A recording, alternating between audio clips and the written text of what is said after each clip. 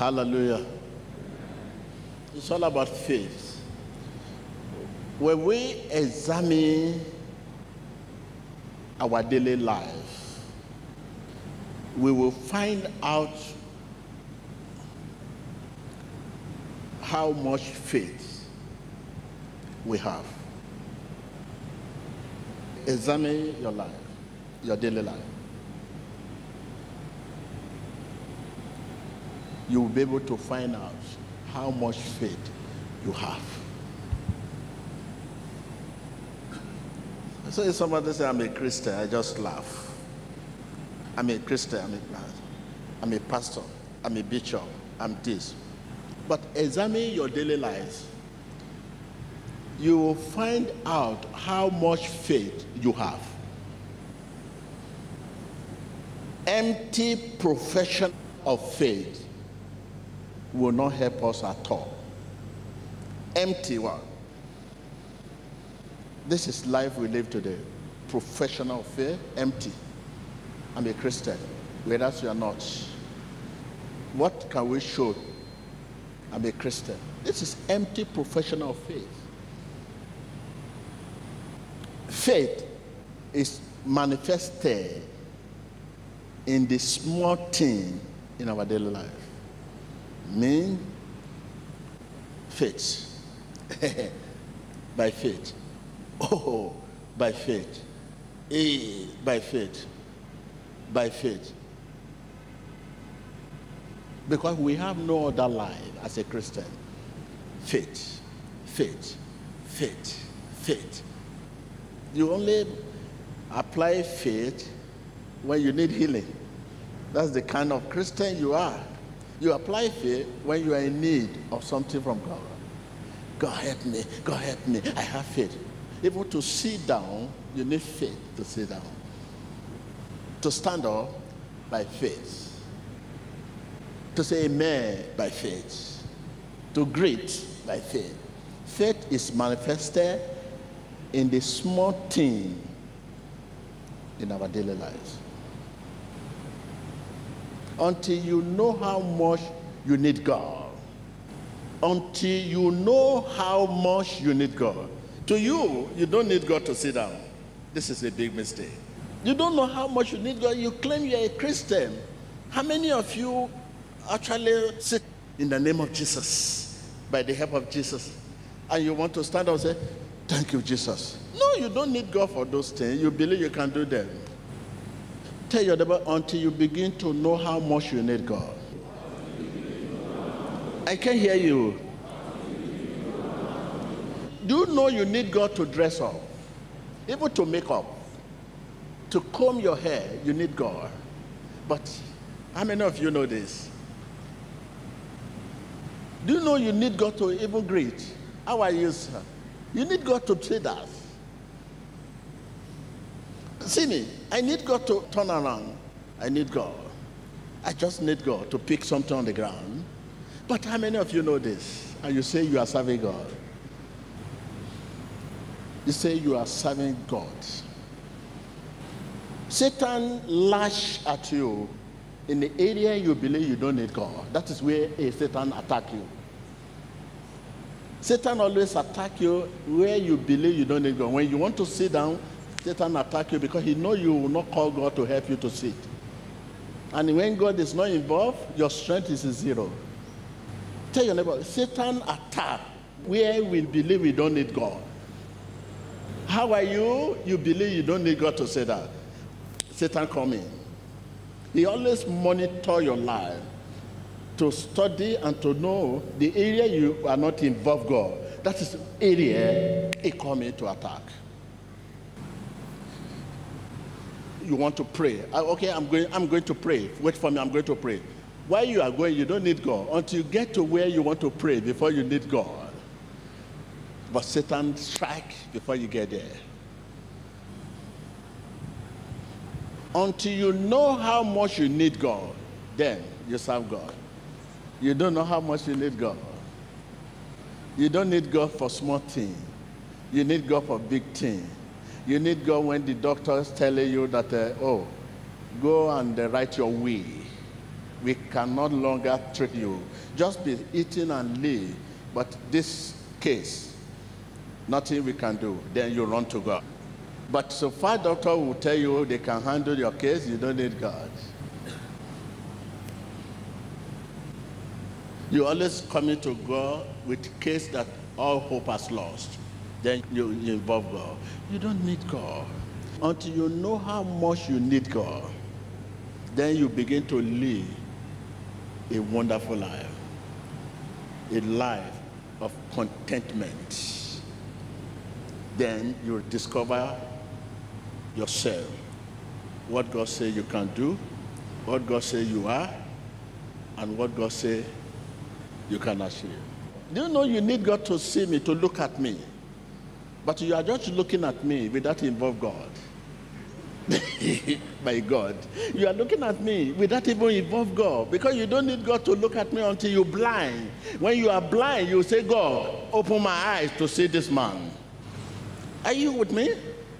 See, you are looking at me. You are not involved God to see me, because you believe you don't need God to see me.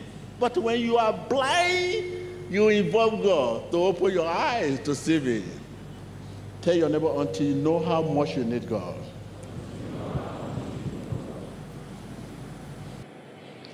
Not mine, not mine, not mine, not mine, the choice. Not mine, not mine, not mine, the choice.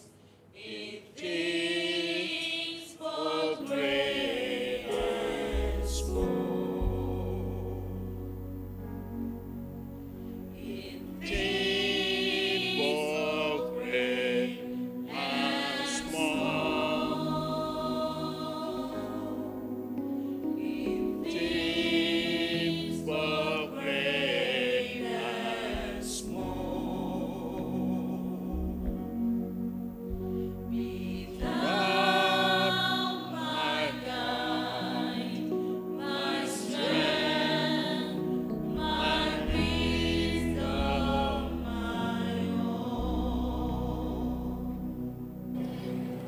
You may be seated. Before you can come here today, the thing is above your strength. You realize that, I need to go to synagogue. You were handling it yourself. You think, hey, this thing can be handled by you. Oh, no problem. But it's above you. That is, you quickly have to run here. You are welcome. Until you know how much you need God. I know how much I need God. That is why I pray all the time, 24/7. I'm always in an attitude of prayer. See me. I'm calling God to help me to turn. See. As I'm talking to you, I'm talking to God to help me to turn. And I turn, I say, thank you, Jesus. To move my leg, I need God to move it. Oh, God, thank you. So this is why I pray all the time. Because you don't know how much you need God. That is why you have time and when and how to pray. Because big situation happen occasionally, but small situation, little situation all the time. See me, because I have not called God to involve, I can't move. Okay, now. God, thank you. I'm moving. See, at the same time I'm talking, thank you for your strength. Allow me, give me strength to talk. I'm turning again. Thank you, Lord. Give me the strength to turn. If I want to sleep, I'll do that. All the time, I pray all the time. Because I need him in all I do. I know how much I need him. Everything I do, I need him to involve. Then there's no time to break. Your problem is you don't know how much you need God. Those areas you believe you don't need God is area Satan used to enter. That's avenue for Satan, route for Satan. Those areas you don't need God. You create avenue and opportunity for Satan to enter you. And by the time you now need God, Satan has entered already. He has used the small things you believe you can do yourself, and then whereas you don't have any strength. Those things you believe you can do yourself, it's not you. You don't have strength to do anything. Tell your neighbor how much you need God. You need to know how much you need God. I can't hear you. Again and again. Stand up now. If you know, are you calling God to stand up? That is the problem. Where did you get the strength to stand up? But why are you not involving him? It means you are using your own strength to stand up. I can see reason why you have spinal cord injury. Let us stand up. Sit down. You see? Are you involved, God? For the first time.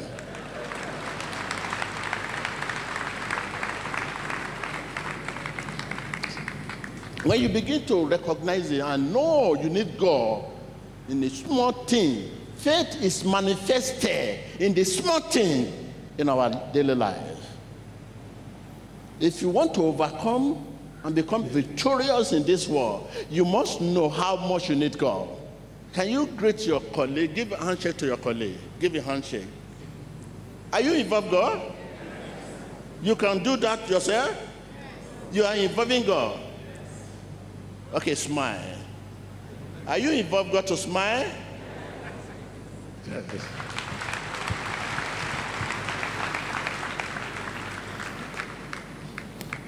Take this from me. It shall be well with you. Because Satan is a very crafty person, trickish, tactic. You have to involve God. Those areas you fail to involve God are the areas Satan are using. You don't need to say, I must pray before I sleep. When you have been praying already, sitting on the bed, you have to involve God. Lying and stretch your head on the pillow, you involve God. And when you are now later lie down, you begin to meditate and meditate and meditate before you finally sleep. You are praying, not until you went to somewhere and begin to pray before you stand up and now, no. Then, there's no way for Satan. Those areas you find difficult to penetrate in your career, those areas you find difficult to penetrate in your business, and those areas you have been finding difficult to penetrate in your head, even in your marriage. The one who watches over you never what? Never sleep. Why are you sleeping? If you don't pray, you are sleeping. It's watching over you 24/7. You have to call him 24/7. You have to involve him 24/7. As you are looking at me, are you involving God? Eh? Something is going on in your heart. Thank you, Jesus. Just only thank you, Jesus is enough. It's just enough. Thank you, Jesus. Thank you, Jesus. As you are looking at me, you are involving him. Thank you, Jesus. Thank you, Jesus. But I don't understand what this man is saying. Please, give me understanding. Give me understanding. Thank you, Jesus. Thank you, Jesus. Just thank you, Jesus. You want to sit down. Thank you, Jesus. You stand up. Thank you, Jesus. You want to dance. Thank you, Jesus. You can start from that. Thank you, Jesus. And when you hear your thanks, you open relationship for you. We will give you a word to say. Thank you, Jesus. Look at me. I'm moving. Just see me. You cannot see my lips moving. But I'm saying something. What I'm saying, thank you, Jesus. Thank you, Jesus. But you will never see me because I'm not involved my flesh and my body. I never involve them to say that. So therefore, it's possible for me now to do other things on the outside. It is when I involve, I say, thank you, Jesus. Thank you, Jesus. And you are now calling me, I will not be able to answer you. Thank you, Jesus. Thank you, Jesus. Thank you, Jesus. If I want to answer you, I need to stop. Thank you, Jesus. I say, hey, what are you saying? because I'm involving my flesh. Because we are fighting spirit being. If our weapon of warfare are carnal, I will need to give you a gun and cutlass. If our weapon of warfare are carnal, I will need to give you gun here, to hold gun and cutlass. But our weapon of warfare is not carnal, because we are fighting spirit being. Like I'm moving out, I'm giving and I'm receiving. If I'm only giving and I'm not receiving, I will be dry.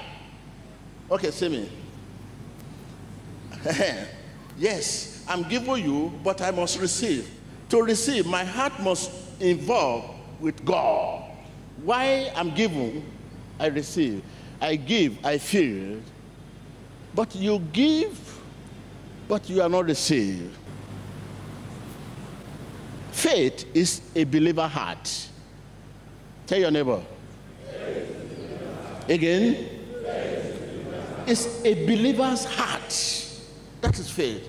Someone will ask you, what is faith? You say, faith is a believer heart.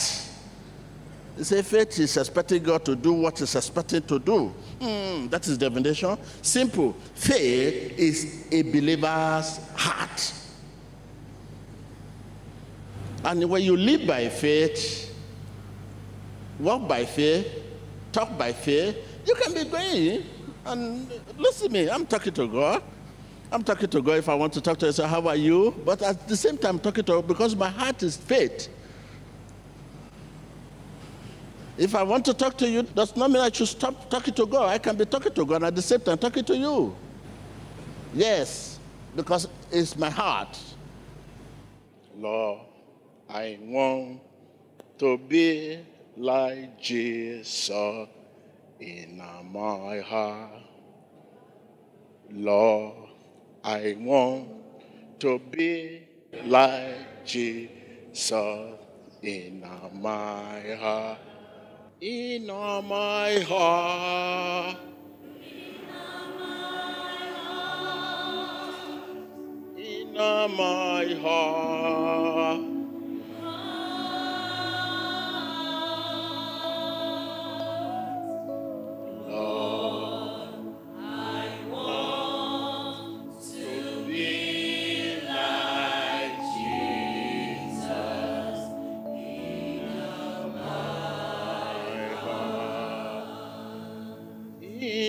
In my heart.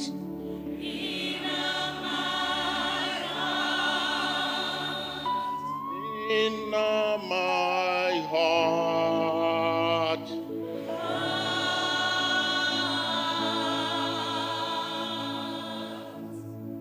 Lord, I want to be like Jesus.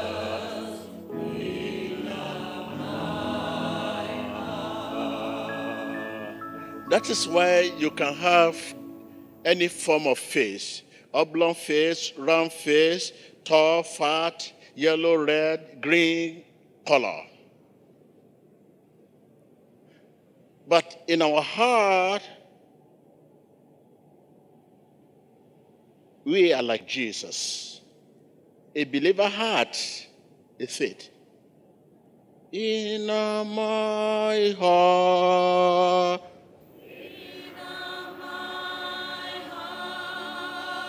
In my heart.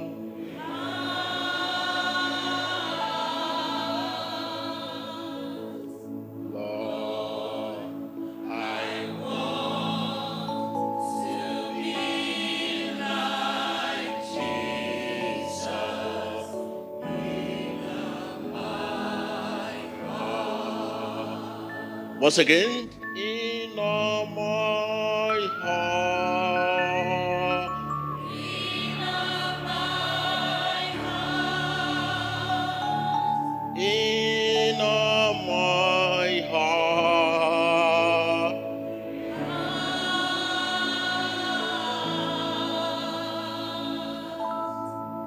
Lord,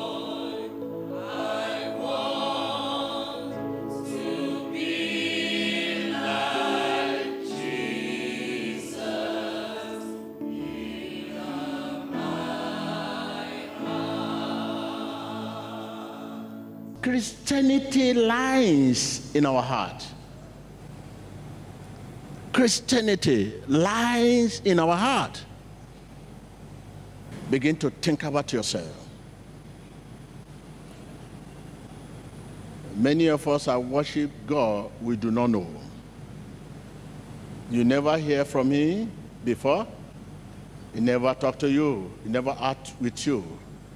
You never act with him. You talk and act with him by imagination. Don't forget, while you are sitting down, say, thank you, Jesus, in your heart. And begin to fire on as you are looking at me, because as I'm looking at you, I'm fire.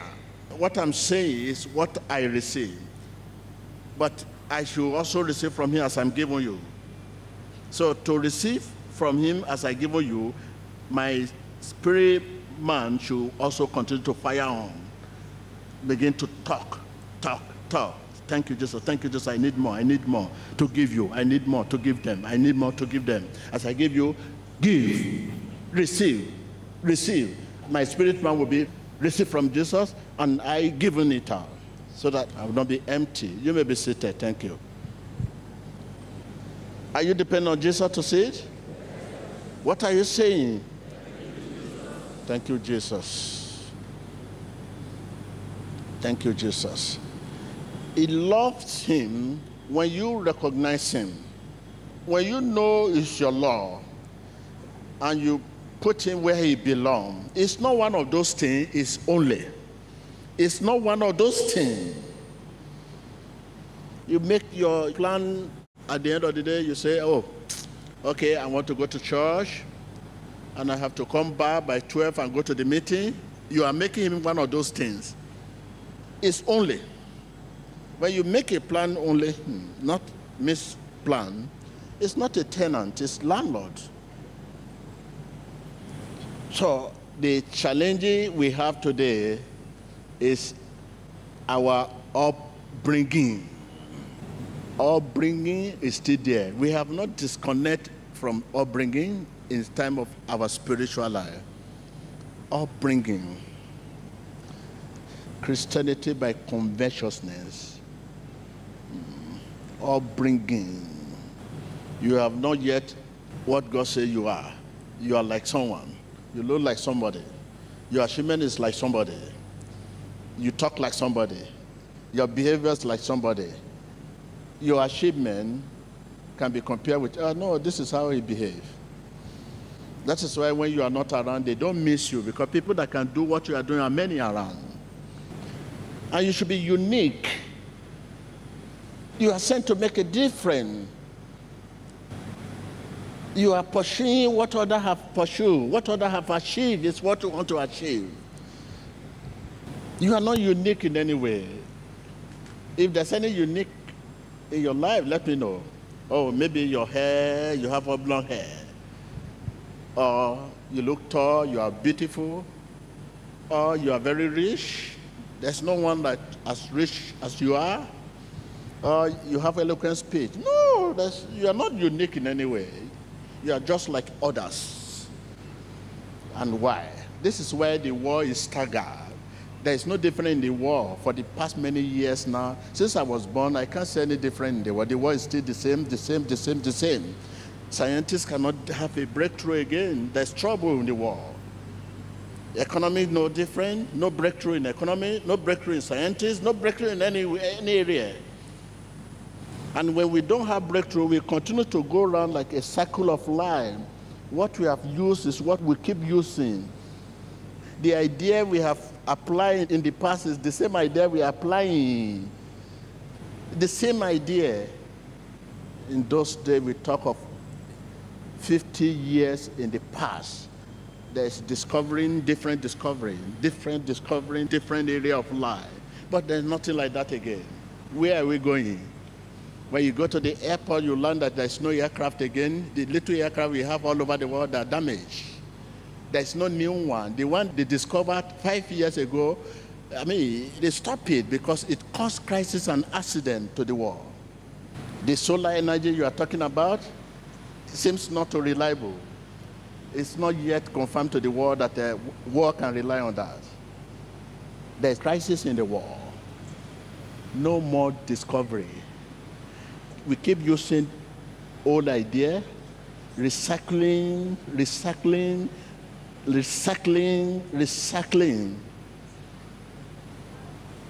Where are we going? I will give you just a second or 2 minutes to think about your life. Are you from Europe? Are you from Asia? Are you from, where are you from? Are you from Africa continent? Okay, sit down and think if there's any discovery in the world, in your area. We are running out of idea.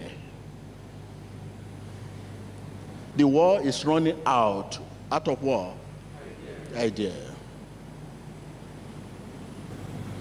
Because we fail to carry God along. We fail to know how much we need God. You need to know how much you need God. You need God to bath. You need God to make up. You need God to rub cream.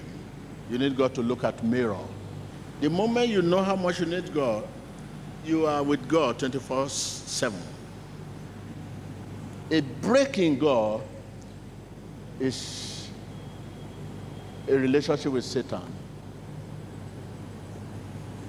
Just a break with God is a relationship with Satan, because there's no vacuum, no neutral wall, no neutral. It's either you are dark or you are light. When you are out of light, you are in darkness. You may not confess Satan, but your faith is not practical. Faith must be practical. You must exercise your faith to show you believe, because the belief in our heart is released by faith. If I say I believe, to show I believe, my faith must be practiced. If I believe, where is my faith then? I believe Jesus Christ, my Savior, my Lord and Savior. Okay? You believe Jesus is your Savior and the Lord. Where is your faith? And faith is practical. There is no abstract faith. Must be practiced. And you have faith that is not practical, definitely you have no faith. I believe. Where is your faith? The belief in our heart can only be released by faith. So the question now, are you a Christian? Yes. Me, you believe Jesus is your Lord and Savior? Yes. Okay, show me your Savior. By faith.